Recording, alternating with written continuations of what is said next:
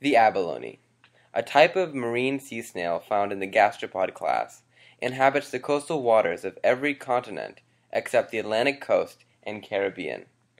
This wide-ranging mollusk lives among algae-covered rocks among the rocky intertidal zone, and is also found among the boulder rocks associated with kelp forests.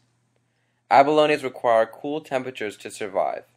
The cool waters of the northern Pacific off the coast of California suit them perfectly.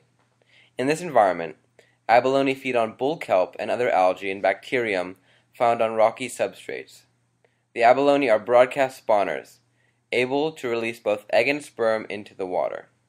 Remarkably, abalone are quite long-lived, reaching ages of 37 years or more. As such a beautiful marine creature, the abalone has for centuries been prized as a delicacy and culinary luxury by many cultures. Restaurateurs will pay top dollar for just a few ounces of this acclaimed seafood snack. Apart from consumption, abalone are harvested for their exquisite and unique iridescent shell. This shell is collected and sold into the global luxuries market for use as jewelry, buttons, and inlay for decorative furniture, among other high-end merchandise. However, such popularity on the market has made the abalone extremely vulnerable to overharvest. Though most marine invertebrates are not endangered due to their high reproductive rates, broad distribution, and high tolerance levels, the abalone remains in peril.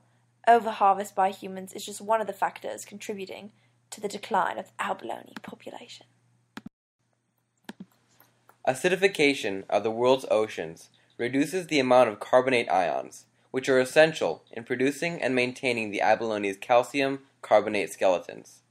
Researchers at the University of Sydney's School of Medical and Biological Sciences predict that in just 200 years, abalone will go extinct at the current rate of carbon dioxide production.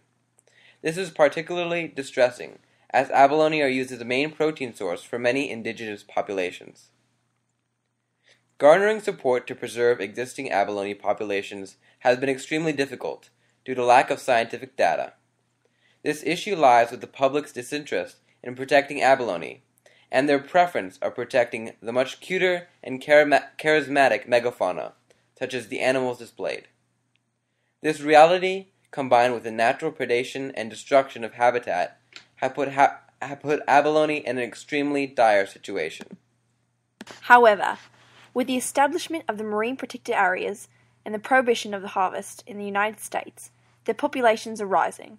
Since the 1970s and 80s, larger abalone have been noted in the designated marine protected areas since the establishment. The continuation and proliferation of the MPAs and reduction of carbon emissions will be the only hope for this marine creature on the brink of extinction. Thank you for viewing.